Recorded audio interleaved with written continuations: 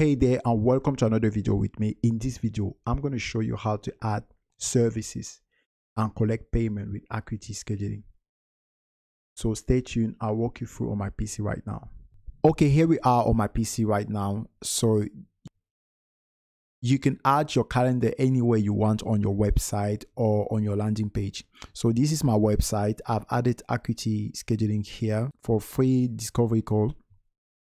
And I've also added Acuity Scheduling here as a service, right? So I'm going to click here on choose your services. As you can see, this is my Acuity Scheduling calendar.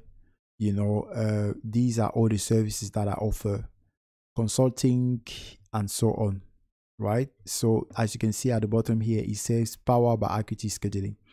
I've also got an example of a client of mine.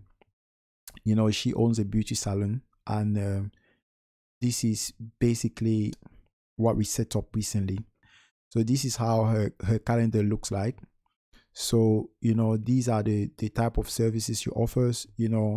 As you can see, when you scroll down, you will see everything. And you can see here is powered by Acuity Scheduling. She's also got add-on, right? So things like if you click on Lashley, for example, and you will see that there's an add-on here, right? There's an upsell. You can add to your appointment. You can add like an eyebrow and wax tint to your appointment, and this specific price will be added to the initial price, which is £30.25, right? So that will be £45.25. So that's an upsell. I will also show you how to add this upsell. So now what you need to do is let's head into our Acuity Scheduling appointment platform, and then I'll show you how to do that. So here we are on Acuity Scheduling, and that's how our Acuity Scheduling platforms look like. So in order to add appointments, you need to come here on business settings and click on appointment types. As you can see, I have a lot of appointments here, and and a lot of services there as well. On appointment types here, you do have two types of appointments. You have new type of services, and then you have new type of group class. So if you're offering things like group class, you can go ahead for the group class area here. If you're offering things like a one-on-one service, you can also go ahead here and add a one-on-one service. It's pretty simple.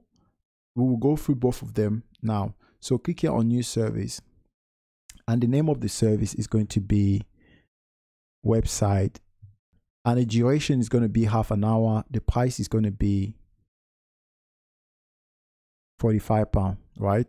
And I use the pound sterling, by the way. I will show you how to change the currency. If you use any other currencies, I will show you how to change your currency. Category, at the moment, there is no category. I can create a category, right?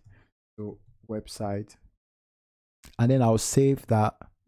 So this specific service is under the website 2021 category, and I would choose a picture. So I'll select the specific photograph, right? As you can see, that's a picture. If I want this appointment to be public, I can have the appointment to be public, right? If I want the appointment to be private, I can let it to be private. That will depend on me, right? So private means only admin and clients with direct scheduling link can book. But I'll leave it to the public and click here on create appointment type. So I have now created my appointment type. It's called website review. It's 30 minutes. It costs £45, and it's under the website 2021 category. If I want to add like an add-on, I can now click on add-on here, right? So there are many add-ons here that I added in the past, and I can just click here on add new add-on, and the name of this add-on will be payment integration, and I'll put that £41. That's just an example, right? And that will be 25 minutes, right? And select an add-on. So it's going to be website 2020 review. Create new add-on. That will basically means anytime somebody clicks onto the website review, they will have the suggestion to add a payment integration system for £41. Guys, this is just an example. So I've now added an add-on. Let's go back to the home page. So we are back here into appointment types, and we are going to create a group class. So click on new type, and I'm going to name that consulting. It's going to be for 2 hours. So 160 minutes. Actually, 120 minutes. The price is going to be £250. Categories. If I want to put on the website 2021, I can do that. If I want to create a new category, I can also do that. I can come here and choose a photograph. I'll insert this photograph. I have inserted the photograph here. Access to the public. This is a class or event group where maximum number of people. I can enter any number of people I want here. I'll say 11. Clients must sign up for all times. This is okay. I don't need the client to sign up, right? Just click here on create appointment types. So now it says this is not available for scheduling. Please choose when this class is available by clicking offer, right? So the name of the class is here is 120 minutes, and that's the pricing. That's the photograph, maximum 11 people. So let's click here on offer, right? Let's choose the date and the time, right? So it's going to be on the 14th of January, 9 a.m. in the morning. If I want it to be recurring, I can click on recurring and edit some details here. But if I just want it to be a one-off, right, I can just go ahead and leave it like that and click on save class. So guys, that's how it looks like. I've now added my consulting class with Ulrich Zirkwe the 14th of January at 9 a.m. right? So if you click on that, this is how our consulting class look like now. So guys, make sure after you do that, you update appointment types, right?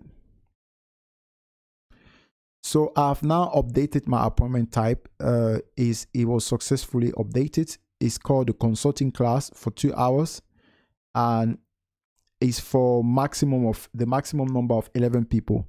So after 11 people have booked, it's not there's no longer going to be any spots available. That's just for you to know. So now, once you've done that, you now need to go and add our payment system. So you need to come here on payment settings. Our currency is the pound sterling, right? Because that's what I use. I live in England or UK. You can decide any other currencies that you want. There are so many currencies here: the euro, the US dollars, Australian dollars, New Zealand dollars, and so on. Choose what you want.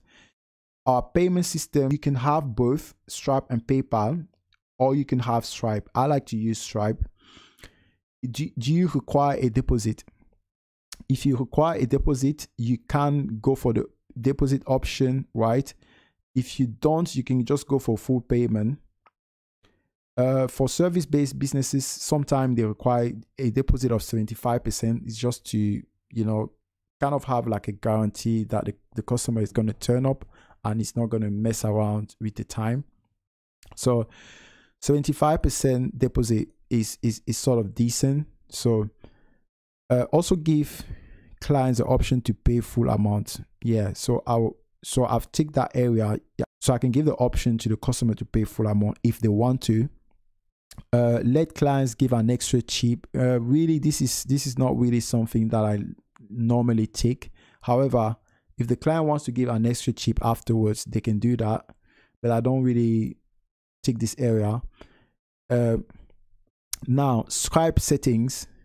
So recommended clients can pay directly from your scheduling page. They can pay from our scheduling page. If I now want to integrate here, there will be an area here which says connect your payment, right? So I will just click here on connect, a few clicks, and then connect with my payment system.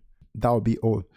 So because I've already connected my account with Stripe, if I want to change that to PayPal, for example, I will just click here, change, and then connect with my PayPal account.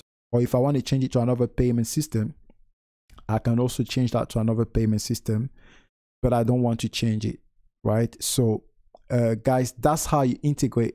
So if yours will be, this area for you will be connect a payment, because you haven't done it yet, and it's just a few clicks, and then your payment system will be integrated. So once you do that, you now need to come here on save settings, just to make sure everything is safe, right? Another thing that I want to mention is you also have the option to add packages, gifts, and subscriptions, right? So if you click on that, you must be on growing plan or powerhouse plan. I only use I use a different plan. Let me show you the plan that I use. Okay, this is the one I use. I use the emerging plan, which is $15 a month.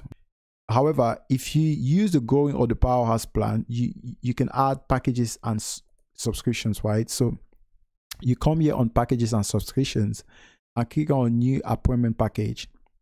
You enter your title, price here, choose a photograph if you want to, create a category, description, show printable gift certificate after purchase. You know, you can do that. Redeemable for total number of amount, right?